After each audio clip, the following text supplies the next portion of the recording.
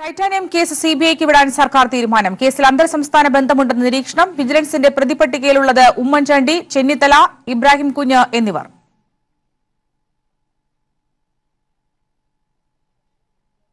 മുഖ്യമന്ത്രിയായിരുന്നപ്പോൾ പൊതുമേഖലാ സ്ഥാപനമായ ട്രാവൻകൂർ ടൈറ്റാനിയം ഫാക്ടറിയിൽ മലിനീകരണ നിയന്ത്രണ പ്ലാന്റ് സ്ഥാപിക്കുന്നതിന് ഉപകരണങ്ങൾ വാങ്ങാനായി തയ്യാറാക്കിയ 256 കോടി രൂപയുടെ പദ്ധതിയിൽ അഴിമതി നടന്നുവെന്നാണ് കേസ്. 86 കോടി രൂപയുടെ നഷ്ടമുണ്ടായി എന്ന മണക്കാട് സ്വദേശി ജയന്റെ പരാതിയിലാണ് കേസ് രജിസ്റ്റർ ചെയ്യുന്നത്. നിലവിൽ തിരുവനന്തപുരം വിജിലൻസ് പ്രത്യേക കോടതിയുടെ പരിഗണനയിലുള്ള കേസിൽ അന്താരാഷ്ട്ര അന്തർസംസ്ഥാന ബന്ധങ്ങളുള്ള സാഹചര്യത്തിലാണ് സിബിഐക്ക് വിടാൻ സർക്കാർ തീരുമാനിച്ചത്. മുൻ മുഖ്യമന്ത്രി ഉമ്മൻചാണ്ടി, പ്രതിപക്ഷ നേതാവ് രമേശ് ചെന്നിത്തല, മുൻമന്ത്രി വി.കെ. ഇബ്രാഹിം കുഞ്ഞ്, മറ്റ് ഉദ്യോഗസ്ഥർ എന്നിവർക്കെതിരെയുള്ള അന്വേഷണമാണ് ഇതോടെ സിബിഐക്ക് വിടുന്നത്. അഴിമതിയിൽ ഉൾപ്പെട്ട കമ്പനികൾ വിദേശ കമ്പനികളായ സാഹചര്യത്തിൽ വിദേശത്ത് പോയി അന്വേഷണം നടത്തേണ്ടതുണ്ടെന്ന് വിജിലൻസ് വ്യക്തമാക്കിയിരുന്നു. സിബിഐ അന്വേഷണത്തിനായി വിജിലൻസ് ഇന്റർപോളിന്റെ സഹായവും നേരത്തെ തേടിയിരുന്നു. നയതന്ത്ര മാർഗങ്ങൾ തേടാനായിരുന്നു ഇതിന് ഇന്റർപോളിന്റെ മറുപടി. ഈ സാഹചര്യത്തിലാണ് വിജിലൻസ് ശുപാർശയുടെ കൂടി അടിസ്ഥാനത്തിൽ അന്വേഷണം സിബിഐക്ക് സർക്കാർ വിട്ടത്. ടൈറ്റാനിയത്തിൽ 256 കോടി രൂപയുടെ മലിനീകരണ നിയന്ത്രണ പദ്ധതിയിൽ 86 കോടി രൂപയുടെ നഷ്ടം സംഭവിച്ചു എന്നത് വിജിലൻസ് പ്രാഥമികമായി കണ്ടെത്തിയിരുന്നു. മെക്കോൺ കമ്പനിക്കായിരുന്നു പ്രോജക്ടിന്റെ കൺസൾട്ടൻസി ചുമതല. പ്ലാന്റിന്റെ നിർമ്മാണത്തിനാവശ്യമായ ഉപകരണങ്ങൾ ഇറക്കുമതി ചെയ്യുന്നതിന് മെക്കോൺ കമ്പനി വഴി ഫിൻലൻഡിലെ കമ്പനിക്കാണ് കരാർ നൽകിയിരുന്നത്. ഇതിൽ അഴിമതി നടന്നെന്നാണ് ആരോപണമുയർന്നത്. പദ്ധതിയുടെ ആദ്യഘട്ടം പൂർത്തിയാകും മുൻപേ രണ്ടാം ഘട്ടത്തിനുള്ള ഉപകരണങ്ങൾ ഇറക്കുമതി ചെയ്തതാണ് നഷ്ടത്തിനിടയാക്കിയതെന്നും കണ്ടെത്തിയിരുന്നു. ഇതിന്റെ ഭാഗമായി 86 കോടി രൂപയുടെ ഉപകരണങ്ങൾ ഉപയോഗശൂന്യമായി കിടക്കുന്നതും വിജിലൻസിന്റെ അന്വേഷണത്തിൽ വ്യക്തമായി. കൈരളി ന്യൂസ്, തിരുവനന്തപുരം. ജോസ് കെ മാണിയുടെ അവകാശവാദം തള്ളി തെരഞ്ഞെടുപ്പ് കമ്മീഷൻ. പാർട്ടി ചെയർമാനായി തെരഞ്ഞെടുത്തുവെന്ന വാദം അംഗീകരിക്കാനാവില്ല. തെരഞ്ഞെടുപ്പ് ഇടുക്കി മുൻസിഫ് കോടതി അസാധുവാക്കിയതാണെന്നും കമ്മീഷൻ അയച്ച കത്തിന്റെ പകർപ്പ് കൈരളി ന്യൂസിന്. വിവരങ്ങളുമായി സാലിം മുഹമ്മദ് ചേരുന്നു. സാലിം, വാർത്തയുടെ കൂടുതൽ വിശദാംശങ്ങൾ എന്തൊക്കെയാണ്? അശ്വതി, തന്നെ ചെയർമാനായി പാർട്ടി തെരഞ്ഞെടുത്തു എന്ന് ചൂണ്ടിക്കാട്ടിക്കൊണ്ട് 2 കത്തുകൾ ജോസ് കെ മാണി കേന്ദ്ര തെരഞ്ഞെടുപ്പ് കമ്മീഷന് അയച്ചിരുന്നു. ആ കത്തുകൾക്കുള്ള മറുപടി എന്ന നിലയ്ക്കാണ് ഇപ്പോൾ തെരഞ്ഞെടുപ്പ് കമ്മീഷൻ ജോസ് കെ മാണിക്ക് കത്ത് നൽകിയിരിക്കുന്നത്. അതിൽ പറയുന്നത് ഈ അവകാശവാദം അംഗീകരിക്കാനാവില്ല എന്ന് തന്നെയാണ്. കാരണം തെരഞ്ഞെടുപ്പ് ഇടുക്കി മുൻസിഫ് കോടതി അസാധുവാക്കിയതാണ് എന്ന് കമ്മീഷൻ ചൂണ്ടിക്കാട്ടിയിട്ടുണ്ട്. അതിന്റെ അടിസ്ഥാനത്തിൽ ജോസ് കെ മാണിയെ ചെയർമാനായി തെരഞ്ഞെടുത്തു എന്ന വാദം അംഗീകരിക്കാനാവില്ല എന്നാണ് തെരഞ്ഞെടുപ്പ് കമ്മീഷൻ ഇപ്പോൾ ജോസ് കെ മാണിയെ അറിയിച്ചിരിക്കുന്നത്. കഴിഞ്ഞ ദിവസമാണ് ഈ കത്ത് ജോസ് കെ മാണി വിഭാഗത്തിൽ ലഭിച്ചത്. പക്ഷേ സ്വാഭാവികമായും ഈ കത്ത് അവർ പുറത്തുവിടുകയോ മറ്റുള്ളവർക്ക് മാധ്യമങ്ങളിൽ കൈമാറുകയോ ചെയ്തിരുന്നില്ല. ഇപ്പോൾ നമുക്ക് മറ്റു ചില കേന്ദ്രങ്ങളിൽ നിന്ന് ഇതുമായി ബന്ധപ്പെട്ട കത്തിന്റെ പകർപ്പ് ലഭിച്ചപ്പോൾ മാത്രമാണ് ഈ വിവരം പുറത്തു വരുന്നത്. അതായത് ജോസ് കെ മാണിയെ സംബന്ധിച്ചിടത്തോളം വലിയ തിരിച്ചടി തന്നെയാണിത്. ഇതിൽ 2 മാനങ്ങളുണ്ട്. ഒന്ന്, പാർട്ടിയുടെ ചെയർമാനായി ജോസ് കെ മാണിക്ക് തുടരാനാവില്ല തെരഞ്ഞെടുപ്പ് കമ്മീഷന്റെ തീരുമാനത്തിന്റെ അടിസ്ഥാനത്തിൽ ഒന്നാണ് ഏറ്റവും പ്രധാനപ്പെട്ടത്. മറ്റൊന്ന്, ഇപ്പോൾ കാണുന്ന ഉപതെരഞ്ഞെടുപ്പിന്റെ പശ്ചാത്തലത്തിൽ അതിന് ഉയർന്ന മറ്റു ചില മാനങ്ങൾ കൂടിയുണ്ട്. കാരണം ജോസ് കെ മാണി നിശ്ചയിച്ചിരിക്കുന്ന ഇപ്പോഴത്തെ സ്ഥാനാർത്ഥിക്ക് പാർട്ടി ചിഹ്നം നൽകാൻ ജോസ് കെ മാണിക്ക് കഴിയില്ല. അങ്ങനെ പാർട്ടി ചിഹ്നം നൽകണമെങ്കിൽ പാർട്ടിയുടെ പാർട്ടി ചെയർമാനായി ആയ ഇപ്പോൾ ചെയർമാന്റെ പദവി വഹിക്കുന്ന PJ ജോസഫിന് മാത്രമേ കഴിയൂ എന്നുള്ളതാണ് ഈ കത്തിൽ നിന്ന് മനസ്സിലാക്കേണ്ടത്. PJ ജോസഫ് UDF സ്ഥാനാർത്ഥിക്ക് ബംഗാൾ ചിഹ്നം അനുവദിക്കില്ല എന്ന് വ്യക്തമാക്കിയിട്ട് കൂടിയുണ്ട്. അതിന്റെ അർത്ഥം വലിയ സങ്കീർണതയിലേക്ക് UDFിലെ പ്രശ്നങ്ങൾ നീളുകയാണ്. ഈ വിഷയം കൂടുതൽ പ്രതിസന്ധി സൃഷ്ടിച്ചിരിക്കുകയാണ് പാലാ ഉപതെരഞ്ഞെടുപ്പിന്റെ ഒരു പശ്ചാത്തലത്തിൽ എന്ന് മനസ്സിലാക്കണം. ഏതായാലും ഇനി എന്താണ് ജോസ് കെ മാണിയുടെയും PJ ജോസഫിന്റെ നിലപാട് എന്ന് കാത്തിരിക്കുകയാണ്. കാരണം നാളെ UDF സ്ഥാനാർത്ഥി നാമനിർദ്ദേശ പത്രിക സമർപ്പിക്കേണ്ടതുണ്ട്. അതിൽ ആരുടെ സ്ഥാനാർത്ഥിയാണ് എന്ന് നാമനിർദ്ദേശ പത്രിക ഫോമിൽ രേഖപ്പെടുത്തേണ്ടതുണ്ട്. അതെങ്ങനെ സമർപ്പിക്കും എന്നുള്ളതാണ് ഇപ്പോൾ രാഷ്ട്രീയ കേരളം ഉറ്റുനോക്കുന്നത്. 2 സാധ്യതകളാണുള്ളത്. ഒന്ന്, ഫോമയിൽ 2 നാമനിർദ്ദേശ പത്രിക സമർപ്പിക്കുക. അതിലൊന്നിൽ കേരള കോൺഗ്രസിന്റെ സ്ഥാനാർത്ഥി എന്ന് രേഖപ്പെടുത്തുക, മറ്റൊന്നിൽ UDFിന്റെ സ്വതന്ത്രൻ എന്ന് രേഖപ്പെടുത്തുക. ഈ 2 സെറ്റ് നാമനിർദ്ദേശ പത്രിക ഇങ്ങനെ 2 തരത്തിൽ രേഖപ്പെടുത്തി സമർപ്പിക്കാനാണ് ഇപ്പോൾ UDFിന്റെ തീരുമാനം. ആ തീരുമാനത്തിന് ആക്കം കൂട്ടുന്ന ഒരു തീരുമാനം കൂടിയാണ് ഇലക്ഷൻ കമ്മീഷന്റെ ഭാഗത്തുനിന്ന് ഇപ്പോൾ നമ്മൾ പുറത്തുവിട്ടിരിക്കുന്ന കത്തിൽ നിന്ന് ഉണ്ടായിരിക്കുന്നത്. ഏതായാലും ജോസ് കെ മാണിയെ സംബന്ധിച്ചിടത്തോളം വലിയ തിരിച്ചടിയാണ് തെരഞ്ഞെടുപ്പ് കമ്മീഷന്റെ ഈ തീരുമാനം. സാലി പറഞ്ഞതനുസരിച്ചാണെങ്കിൽ ഈ ഉപതെരഞ്ഞെടുപ്പ് ആസന്നമായിരിക്കുന്ന ഘട്ടത്തിൽ എല്ലാ അർത്ഥത്തിലും ജോസ് കെ മാണിക്ക് വലിയൊരു തിരിച്ചടി തന്നെയാണ് ഇപ്പോൾ ഈ ഉണ്ടായിരിക്കുന്ന നിലപാട്. ഏത് രീതിയിലുള്ള ചർച്ചകളാണ് ജോസ് കെ മാണിയുടെയും അതുപോലെ തന്നെ PJ ജോസഫിന്റെയും വീടുകളിൽ ഇപ്പോൾ നടക്കുന്നത്? അതായത് ഇവർ തമ്മിലൊരു അനുനയത്തിനൊന്നും ഒരു സാധ്യതയില്ലാത്ത വണ്ണം രണ്ടു വർഷവും അകന്നു കഴിഞ്ഞു. അവരെ അനുനയിപ്പിച്ച് ഒപ്പം നിർത്താനുള്ള ശ്രമം ഉമ്മൻചാണ്ടി, രമേശ് ചെന്നിത്തല ഉൾപ്പെടെയുള്ള UDF നേതാക്കൾ ഒരു വശത്ത് നടത്തുന്നുണ്ട്. പക്ഷെ അതൊന്നും വിജയം കാണാത്ത സാഹചര്യമാണുള്ളത്. ഒരു സ്ഥാനാർത്ഥിയെ പ്രഖ്യാപിക്കാൻ തന്നെ ദിവസങ്ങൾ വേണ്ടി വന്നു. ഇപ്പോൾ സ്ഥാനാർത്ഥിയെ പ്രഖ്യാപിച്ചതിന് ശേഷം ചിഹ്നം ഏത് എന്ന് നിശ്ചയിക്കാൻ കഴിയാത്ത ഒരു സാഹചര്യത്തിലേക്ക് എത്തിയിരിക്കുന്നു. ചിഹ്നം വേണം എന്നാവശ്യപ്പെട്ടുകൊണ്ട് ജോസ് കെ മാണി തെരഞ്ഞെടുപ്പ് കമ്മീഷന് ഒരു കത്ത് ഇന്നലെ നൽകിയിരുന്നു. അതിനുള്ള മറുപടി ഇന്ന് PJ ജോസഫ് വിഭാഗം തെരഞ്ഞെടുപ്പ് കമ്മീഷൻ നൽകിയിട്ടുണ്ട്. കാരണം ജോസ് കെ മാണിക്ക് തെരഞ്ഞെടുപ്പ് ഈ ചിഹ്നം ആവശ്യപ്പെടാൻ അധികാരമോ അവകാശവുമില്ല. താനാണ് വർക്കിംഗ് ചെയർമാൻ, അതുകൊണ്ട് ചിഹ്നം അനുവദിക്കേണ്ടത് താനാണ് എന്നുള്ളതാണ് ഇന്ന് ജോസഫ് വിഭാഗം ഇലക്ഷൻ കമ്മീഷൻ നൽകിയിരിക്കുന്ന കത്തിൽ ചൂണ്ടിക്കാട്ടിയിരിക്കുന്നത്. അപ്പോൾ വലിയ പ്രതിസന്ധിയിലേക്ക് കാര്യങ്ങൾ നീങ്ങുകയാണ് എന്ന കാര്യത്തിൽ തർക്കമില്ല. അത് ഇനി നാളെ തെരഞ്ഞെടുപ്പ് കമ്മീഷന് അല്ലെങ്കിൽ നാമനിർദ്ദേശ പത്രിക സമർപ്പിക്കുന്ന സമയം വരെ ഇത് എങ്ങനെയൊക്കെ നിലനിർത്തിയും എന്ന് കാതോർത്തിരിക്കുകയാണ് കേരളം എന്ന കാര്യത്തിൽ തർക്കമില്ല. കാരണം അത് വരും മണിക്കൂറുകളിൽ മാത്രമേ പറയാൻ കഴിയൂ. Okay Sally. പാലായിൽ ചിഹ്ന തർക്കത്തിൽ നിലപാട് കടുപ്പിച്ച PJ ജോസഫ്. ജോസ് കെ മാണിയുടെ ആവശ്യം തള്ളി PJ ജോസഫ് തെരഞ്ഞെടുപ്പ് കമ്മീഷന് കത്ത് നൽകി. 2 ചിഹ്നം ആവശ്യപ്പെട്ടുള്ള ജോസ് കെ മാണിയുടെ കത്ത് തള്ളണമെന്ന് തെരഞ്ഞെടുപ്പ് കമ്മീഷനോട് ജോസഫ്. ചിഹ്നം അനുവദിക്കാനുള്ള അധികാരം തനിക്കാണെന്നും കത്തിലുണ്ട്. ചിഹ്ന തർക്കം മറികടക്കാൻ കേരള കോൺഗ്രസ് സ്ഥാനാർത്ഥിയെന്നും UDF സ്വതന്ത്ര സ്ഥാനാർത്ഥിയെന്നും 2 നാമനിർദ്ദേശ പത്രിക നൽകാൻ ജോസ് ടോമിന്റെ നീക്കം. 2 ചിഹ്നം അനുവദിക്കണമെന്നാവശ്യപ്പെട്ട് ജോസ് കെ മാണി തെരഞ്ഞെടുപ്പ് കമ്മീഷന് കഴിഞ്ഞ ദിവസം കത്ത് നൽകിയിരുന്നു. ഇതിനുള്ള മറുപടിയായാണ് PJ ജോസഫ് തെരഞ്ഞെടുപ്പ് കമ്മീഷന് മറ്റൊരു കത്തയച്ചത്. ജോസ് കെ മാണിയുടെ കത്ത് തള്ളണമെന്ന് ജോസഫ് തെരഞ്ഞെടുപ്പ് കമ്മീഷനോട് ആവശ്യപ്പെടുന്നു. പാർട്ടി ഭരണഘടനാ പ്രകാരം ചിഹ്നം അനുവദിക്കേണ്ടത് ചെയർമാനായ താനാണെന്നും കത്തിലുണ്ട്. സ്ഥാനാർത്ഥിയെ നിശ്ചയിച്ചത് സ്റ്റിയറിംഗ് കമ്മിറ്റിയാണെന്ന ജോസ് കെ മാണിയുടെ നിലപാടിനെയും ജോസഫ് കത്തിലെതിർത്തു. ജോസ് കെ മാണി വിഭാഗം വിളിച്ച സ്റ്റിയറിംഗ് കമ്മിറ്റി നിയമപരമല്ലെന്നും ജോസഫ് തെരഞ്ഞെടുപ്പ് കമ്മീഷനെ അറിയിച്ചിട്ടുണ്ട്. 2 ചിഹ്നം ജോസ് ടോമിന് അനുവദിക്കാനാവില്ലെന്ന് PJ ജോസഫ് UDF നേതൃത്വത്തെയും അറിയിച്ചു. ഇതിനിടെ UDF സ്ഥാനാർത്ഥി ജോസ് ടോം നാളെ നാമനിർദ്ദേശ പത്രിക സമർപ്പിക്കും. ചിഹ്നം സംബന്ധിച്ച തർക്കം നിലനിൽക്കുന്ന പശ്ചാത്തലത്തിൽ 2 പത്രികകളാവും UDF സ്ഥാനാർത്ഥി നൽകുക. ഒന്നിൽ കേരള കോൺഗ്രസ് സ്ഥാനാർത്ഥിയെന്നും രണ്ടാമത്തതിൽ UDF സ്വതന്ത്രനെന്നും രേഖപ്പെടുത്തും. തെരഞ്ഞെടുപ്പ് കമ്മീഷന് കത്തയക്കുക വഴി നിലപാട് കർശനമാക്കുന്നുവെന്ന സൂചനയാണ് PJ ജോസഫ് നൽകുന്നത്. അങ്ങനെയാണെങ്കിൽ പാലാ ഉപതെരഞ്ഞെടുപ്പിൽ UDF സ്ഥാനാർത്ഥി സ്വതന്ത്ര ചിഹ്നത്തിൽ മത്സരിക്കേണ്ടി വരും. പാലായിൽ നിന്നും സാലി മുഹമ്മദ്. ജോസ് ടോമിന് 2 ചിഹ്നം നൽകില്ലെന്ന് PJ ജോസഫ്. നാമനിർദ്ദേശ പത്രികയിൽ ഒപ്പുവെക്കില്ല. ചിഹ്നം വേണ്ടെന്ന് തുറന്നു പറഞ്ഞയാൾക്ക് എന്തിന് ചിഹ്നം നൽകണം? താൻ പുറത്താക്കിയ വ്യക്തിയാണ് ജോസ് ടോം. UDF സ്വതന്ത്ര സ്ഥാനാർത്ഥി മാത്രമാണ് ജോസ് ടോം എന്നും PJ ജോസഫ്. ജോസ് ടോമിനെതിരെ നടപടി സ്വീകരിച്ചിട്ടുണ്ട്. അദ്ദേഹത്തെ പാർട്ടിയിൽ നിന്ന് സസ്പെൻഡ് ചെയ്തിരിക്കുകയാണ്. അങ്ങനെ ഒരാൾക്ക് ചിഹ്നം കൊടുക്കാൻ നിവൃത്തിയില്ല. 2, അദ്ദേഹം തന്നെ പറഞ്ഞു ചിഹ്നം ആവശ്യമില്ല, KM മാണി തന്നെയാണ് ചിഹ്നം. ഇലക്ഷൻ കമ്മീഷൻ എങ്ങനെയാണ് കത്ത് കൊടുക്കുന്നത്? അതൊരു ഫ്രോഡാണ്. അങ്ങനെ കത്ത് കൊടുക്കാനേ പറ്റില്ല. ചെയർമാൻ അല്ല എന്ന് കോടതി വിധിച്ച ആൾക്ക് എങ്ങനെ അവിടെ കത്ത് കൊടുക്കുന്നത്?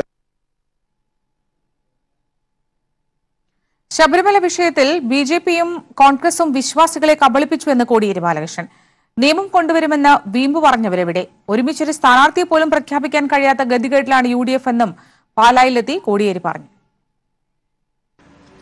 ഐക്യത്തോടെ ഒരു സ്ഥാനാർത്ഥിയെ പോലും കണ്ടെത്താനാവാത്ത ഗതികേടിലാണ് UDF നേതൃത്വം. സ്വന്തം പാർട്ടി ചിഹ്നത്തിന് തമ്മിൽ തല്ലുന്ന ഘടകകക്ഷികൾ. ജോസ് ടോം UDFൽ ആരുടെ സ്ഥാനാർത്ഥിയാണെന്ന ആശയക്കുഴപ്പമാണിപ്പോൾ. കോടിയേരി പറഞ്ഞു.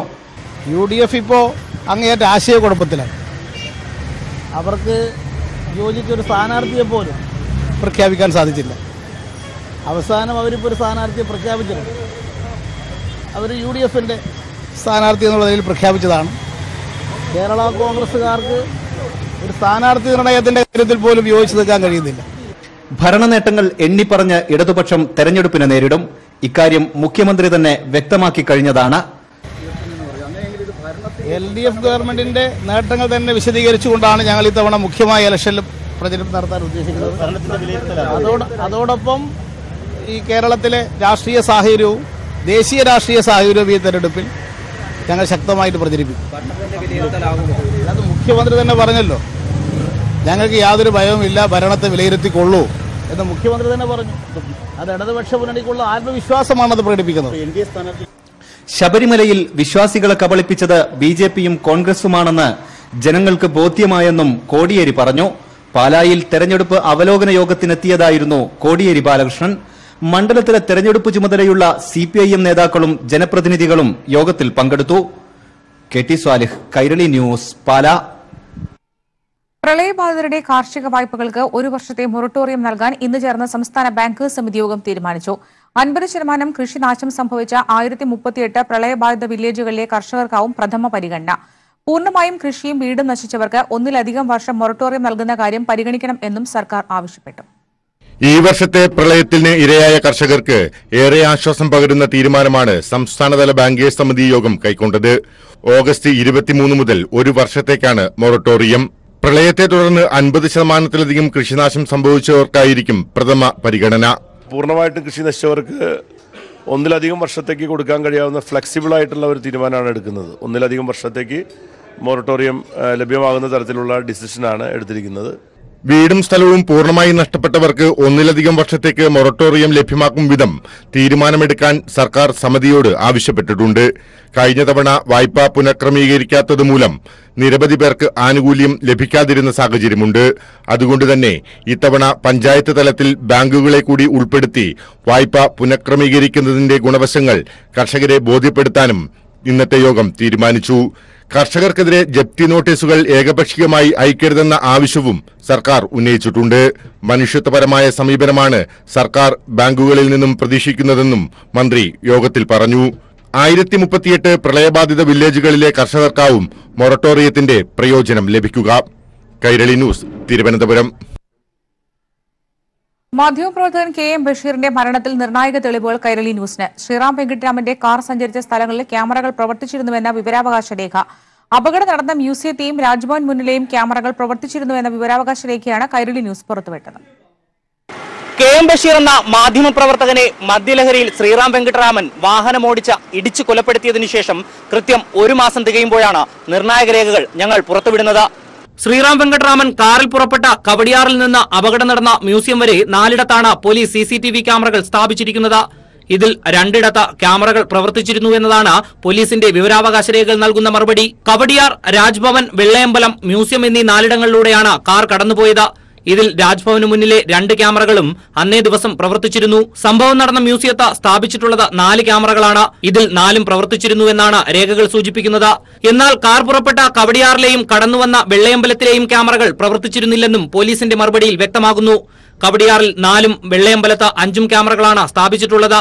മാത്രമല്ല, നഗരമധ്യത്തിൽ 72 കേന്ദ്രങ്ങളിലായി സ്ഥാപിച്ചിട്ടുള്ള 233 ക്യാമറകളിൽ 77 ക്യാമറകളും പ്രവർത്തിക്കുന്നില്ലെന്നാണ് ലഭ്യമായ രേഖകൾ സൂചിപ്പിക്കുന്നത്. ഈ വിവരങ്ങൾ പുറത്തുവരുന്നതോടെ KMBയുടെ മരണം അന്വേഷിക്കുന്ന സംഘത്തിന് ഈ രേഖകൾ വളരെ സഹായകരമാകും. ഓഗസ്റ്റ് 2-ന് എറണാകുളം സ്വദേശിയായ രാജ്വാഴക്കാല നൽകിയ അപേക്ഷയിന്മേൽ ഓഗസ്റ്റ് 27-ന് പോലീസ് നൽകിയ മറുപടിയാണിത്. ഓഗസ്റ്റ് 3-ന് പുലർച്ചെയാണ് ശ്രീറാമിന്റെ കാറിടിച്ച് മാധ്യമപ്രവർത്തകനായ KMB മരണപ്പെട്ടത്. ഈ സമയം കാർ സഞ്ചരിച്ച വഴികളിലെ ക്യാമറകൾ പ്രവർത്തിച്ചിരുന്നില്ല എന്ന ആക്ഷേപവും ഉയർന്നിരുന്നു. ചില സത്യങ്ങൾ അങ്ങനെയാണ്. മൂടിവെക്കാൻ ശ്രമിക്കുമ്പോഴേക്കും കാഴ്ച നഷ്ടപ്പെടാത്ത ചില കണ്ണുകൾ അത് കണ്ടു കഴിഞ്ഞിരിക്കും. അതിനുള്ള തെളിവ് തന്നെയാണ് ഈ രേഖകൾ. ക്യാമറമാൻ രാഹുൽ ചന്ദ്രനൊപ്പം റിനു ശ്രീധർ.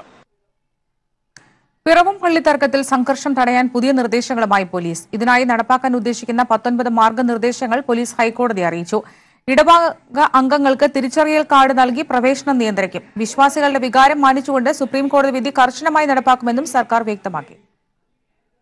പിറവം പള്ളിയുടെ ഭരണ ചുമതല തങ്ങൾക്കാണെന്നും സുപ്രീംകോടതി ഉത്തരവ് നടപ്പാക്കണമെന്നും ആവശ്യപ്പെട്ടാണ് ഓർത്തഡോക്സ് വിഭാഗം ഹൈക്കോടതിയെ സമീപിച്ചത്. ഇതിനുള്ള മറുപടി സത്യവാങ്മൂലത്തിലാണ് സുപ്രീംകോടതി വിധി നടപ്പാക്കുന്നതിനായി സ്വീകരിക്കുന്ന നടപടികൾ സർക്കാർ വിശദീകരിച്ചത്. ഇടവകാംഗങ്ങൾക്ക് പള്ളിയിൽ പ്രവേശിക്കുന്നതിന് പോലീസ് തിരിച്ചറിയൽ കാർഡ് നൽകും. സംഘർഷം സൃഷ്ടിക്കില്ലെന്ന് സത്യവാങ്മൂലം നൽകുന്നവർക്ക് മാത്രമേ പാസ് അനുവദിക്കൂ. ഒരേ സമയം 250 പേരെ മാത്രമേ പള്ളിയിൽ പ്രവേശിപ്പിക്കൂ. മെത്രാനും വൈദികരും സഹായിയും കൊയർ ടീമും അടക്കം 20 പേർക്ക് കൂടി പ്രവേശനം നൽകും. കുർബാനയ്ക്ക് 1 മണിക്കൂർ മുമ്പ് മാത്രം വൈദികർക്കും 1/2 മണിക്കൂർ മുമ്പ് മാത്രം വിശ്വാസികൾക്കും പ്രവേശനം നൽകും. കുർബാന കഴിഞ്ഞാൽ 15 മിനിറ്റിനകം വിശ്വാസികൾ പുറത്തു പോകണം. വൈദികരും സഹായികളും 1/2 മണിക്കൂറിനകം പള്ളി വിടണം. പോലീസ് സംരക്ഷണം നൽകുന്നതിനിടെ സംഘർഷമുണ്ടായാൽ പിന്നീട് വിശ്വാസികളെയും വൈദികരെയും ട്രസ്റ്റിമാരെയും പള്ളിയിൽ പ്രവേശിപ്പിക്കില്ല. പള്ളികളിൽ നിരീക്ഷണത്തിനായി CCTV ക്യാമറകൾ സ്ഥാപിക്കണമെന്ന നിർദ്ദേശവും പോലീസ് മുന്നോട്ട് വയ്ക്കുന്നു. Kairali news, Kochi. Kochi metro Maharajas Thykoodam service മുഖ്യമന്ത്രി പിണറായി വിജയൻ നാടിന് സമർപ്പിച്ചു. ഇതോടൊപ്പം Pettah SN junction പാതയുടെയും water metro ടെർമിനലിന്റെയും നിർമ്മാണ ഉദ്ഘാടനവും മുഖ്യമന്ത്രി നിർവഹിച്ചു. നിർമ്മാണ പ്രവർത്തനങ്ങളുടെ ഗുണനിലവാരത്തിൽ ഒരു വിട്ടുവീഴ്ചയും അനുവദിക്കില്ല എന്നും അങ്ങനെ ഉണ്ടായാൽ കർശന നടപടി ഉണ്ടാകുമെന്നും മുഖ്യമന്ത്രി പറഞ്ഞു. മഹാരാജാസ് മെട്രോ സ്റ്റേഷനിൽ നാടമുറിച്ചുകൊണ്ടാണ് തൈക്കോടം സർവീസ് മുഖ്യമന്ത്രി ഉദ്ഘാടനം ചെയ്തത്. തുടർന്ന് മുഖ്യമന്ത്രിയും കേന്ദ്രമന്ത്രി ഹർദീപ് സിംഗ് പുരി ഉൾപ്പെടെയുള്ളവരും കടവന്ത്ര സ്റ്റേഷൻ വരെ മെട്രോയിൽ യാത്ര ചെയ്താണ് ഉദ്ഘാടന സമ്മേളന വേദിയിലെത്തിയത്. വേദിയിലെത്തിയ മുഖ്യമന്ത്രി Pettah SN junction പാതയുടെയും water metro ടെർമിനലിന്റെയും നിർമ്മാണോദ്ഘാടനം നിർവഹിച്ചു. സമഗ്ര ഗതാഗത സംവിധാനമുള്ള നഗരമായി കൊച്ചിയെ മാറ്റുമെന്ന് മുഖ്യമന്ത്രി പറഞ്ഞു. പേട്ട SN ജംഗ്ഷൻ പാത 24 മാസം കൊണ്ട് പൂർത്തിയാക്കും. അടുത്ത വർഷത്തോടെ വാട്ടർ മെട്രോ പദ്ധതി പൂർത്തിയാക്കാനാണ് ലക്ഷ്യമിടുന്നതെന്നും മുഖ്യമന്ത്രി പറഞ്ഞു. നിർമ്മാണ പ്രവർത്തനങ്ങളുടെ ഗുണനിലവാരത്തിൽ ഒരു വിട്ടുവീഴ്ചയും ഉണ്ടാകരുത്. അങ്ങനെയുണ്ടായാൽ കർശന നടപടി ഉണ്ടാകുമെന്നും മുഖ്യമന്ത്രി വ്യക്തമാക്കി. സർക്കാർ പണം ചെലവിടുന്നെന്ന് പറയുമ്പോൾ അത് ജനങ്ങളുടെ പണമാണ്. അതേതെങ്കിലും വ്യക്തിയുടെ സ്വകാര്യ നിക്ഷേപത്തിലേക്ക് തെറ്റായ മാർഗത്തിലൂടെ പോകാനുള്ള ഒന്നല്ല. അതുകൊണ്ട് തന്നെ അത്തരത്തിലുള്ള ഒന്നും അനുവദിക്കില്ല. ഗൗരവമായ നിരീക്ഷണ പരിശോധനാ സംവിധാനം എല്ലാ തലങ്ങളിലും ഉണ്ടാവുക തന്നെ ചെയ്യും. സംസ്ഥാനത്തിന്റെ മെട്രോ വികസന പ്രവർത്തനങ്ങൾക്ക് കേന്ദ്രത്തിന്റെ പിന്തുണയുണ്ടാകുമെന്ന് ചടങ്ങിൽ അധ്യക്ഷനായിരുന്ന കേന്ദ്രമന്ത്രി ഹർദീപ് സിംഗ് പുരി പറഞ്ഞു. മന്ത്രി AK Saseendran, metro man E Sreedharan, മറ്റ് ജനപ്രതിനിധികൾ തുടങ്ങിയവരും ചടങ്ങിൽ പങ്കെടുത്തു. കൈരളി ന്യൂസ്, കൊച്ചി. മെട്രോയുടെ തൈക്കൂടം സർവീസ് യാഥാർത്ഥ്യമായതോടെ ഇനി മുതൽ ആകാശപാതയിലൂടെ കൊച്ചി നഗരമാകെ ചുറ്റിക്കറങ്ങാം. നഗരത്തിന്റെ ഹൃദയഭാഗത്തു നിന്നും വൈറ്റില വഴി കടന്നുപോകുന്ന പുതിയ പാതയിലൂടെ മുഖ്യമന്ത്രി പിണറായി വിജയനും പ്രമുഖ വ്യക്തികളും ആദ്യ യാത്ര നടത്തി. നാളെ മുതൽ പൊതുജനങ്ങൾക്കായി സർവീസ് ആരംഭിക്കും. മഹാരാജാസ് മുതൽ തൈക്കൂടം വരെയുള്ള 5.56 കിലോമീറ്റർ ദൂരം കൂടി മെട്രോയുടെ നീളം വർദ്ധിക്കുമ്പോൾ കൊച്ചി നഗരം ചുറ്റാൻ ഇനി ചുരുങ്ങിയ സമയം മാത്രം. വെറും 44 മിനിറ്റിനുള്ളിൽ ആലുവയിൽ നിന്നും മെട്രോയിൽ കയറിയാൽ തൈക്കൂടത്തെത്താം. മഹാരാജാസ് തൈക്കൂടം യാത്രയ്ക്ക് വേണ്ടി വരുന്നതാകട്ടെ വെറും 7 മിനിറ്റ്. പുതിയ പാതയിലൂടെയുള്ള സർവീസ് നാടമുറിച്ചാണ് മുഖ്യമന്ത്രി പിണറായി വിജയൻ ഉദ്ഘാടനം ചെയ്തത്. കേന്ദ്രമന്ത്രി ഹർദീപ് സിംഗ് പുരി ഉൾപ്പെടെ വിശിഷ്ട വ്യക്തികൾക്കൊപ്പം പുതിയ മെട്രോ പാതയിലൂടെ മുഖ്യമന്ത്രി ആദ്യ സർവീസ് നടത്തി. നാളെ പൊതുജനങ്ങൾക്കായി സർവീസ് ആരംഭിക്കും. എറണാകുളം സൗത്ത്, കടവന്ത്ര, എളംകുളം, വൈറ്റില, തൈക്കുടം എന്നിങ്ങനെ 5 സ്റ്റേഷനുകളാണ് പുതിയ പാതയിലുള്ളത്. ഇതോടെ 23.56 കിലോമീറ്റർ ദൂരമുള്ള ആലുവ, തൈക്കുടം മെട്രോ സ്റ്റേഷനുകളുടെ എണ്ണം 21ആയി. ഈ വർഷം തന്നെ ആദ്യഘട്ടത്തിൽ ഉൾപ്പെടുന്ന തൃപ്പൂണിത്തുറ, പേട്ട സ്റ്റേഷൻ കൂടി യാഥാർത്ഥ്യമാക്കാനുള്ള പരിശ്രമത്തിലാണ് KMRL. ഓണസമ്മാനമായി പൊതുജനങ്ങൾക്ക് 14 ദിവസത്തേക്ക് ടിക്കറ്റ് നിരക്കിൽ 50% ഇളവും വരുത്തിയിട്ടുണ്ട്. കൂടാതെ സെപ്റ്റംബർ 25 വരെ മെട്രോ സ്റ്റേഷനുകളിൽ സൗജന്യ പാർക്കിംഗ് സൗകര്യവും നൽകിയിട്ടുണ്ട്. വൈറ്റില വഴിയുള്ള തൈക്കുടം സർവീസ് കൂടി യാഥാർത്ഥ്യമായതോടെ യാത്രക്കാരുടെ എണ്ണത്തിൽ ഇരട്ടി വർധനവുണ്ടാവുമെന്ന പ്രതീക്ഷയിലാണ് KMRL. മലയാളികൾക്ക് ഓണസമ്മാനമായി കൊച്ചി മെട്രോയുടെ തൈക്കുടം സർവീസും യാഥാർത്ഥ്യമായി. ഇനി ആകാശപാതയിലൂടെ കൊച്ചി നഗരം മുഴുവൻ ചുറ്റിക്കറങ്ങാം. Cameraman MB വിജയനൊപ്പം CB Joseph. Santhigiri ആശ്രമം പ്രസിഡന്റും ഗുരുധർമ്മ പ്രകാശ സഭയിലെ ഏറ്റവും മുതിർന്ന അംഗവുമായ സ്വാമി സത്യപ്രകാശ ജ്ഞാന തപസ്വി അന്തരിച്ചു. 71 വയസ്സായിരുന്നു. ചുമയും ശ്വാസതടസ്സവും ഉണ്ടായതിനെ തുടർന്ന് ഓഗസ്റ്റ് 22 തിരുവനന്തപുരം കിംസ് ആശുപത്രിയിൽ പ്രവേശിപ്പിച്ചിരുന്നു. മരണാനന്തര ചടങ്ങുകൾ ബുധനാഴ്ച ഉച്ചതിരിഞ്ഞ് പോത്തൻകോട് ശാന്തിഗിരി ആശ്രമത്തിൽ നടക്കും. നിര്യാണത്തിൽ മുഖ്യമന്ത്രി പിണറായി വിജയൻ അനുശോചിച്ചു.